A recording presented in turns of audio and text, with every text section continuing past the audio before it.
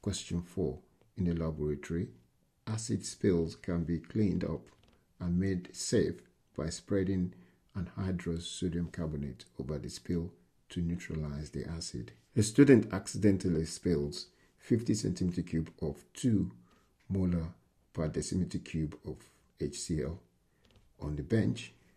What is the minimum mass of anhydrous sodium carbonate required to neutralize the acid? Well, the best is to balance the equation of sodium carbonate and HCl, and that gives you 2 sodium chloride plus CO2 plus H2O.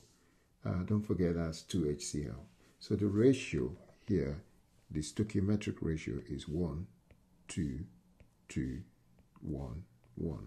So now we know that the stoichiometric ratio is 1, 2, 2, 1, 1. And we know that from the given data, we know that 50 centimeter cube of 2 molar HCl. And therefore, we do concentration times volume. And so concentration is 2 times the volume is 50 over 1000 to get decimeter cube. And that is 2 times 0.05.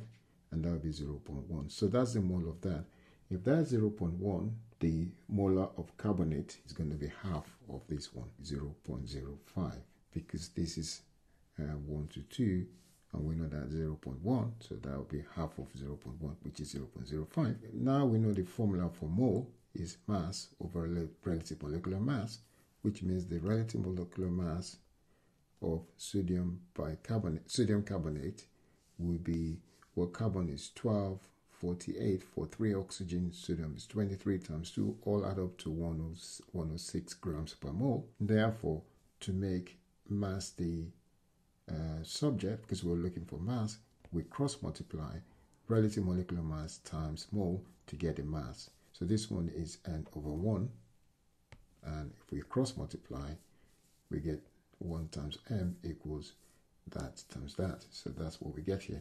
And then we multiply those two together, we get 5.3 grams.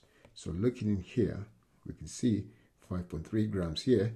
So the answer will be B, and that's B.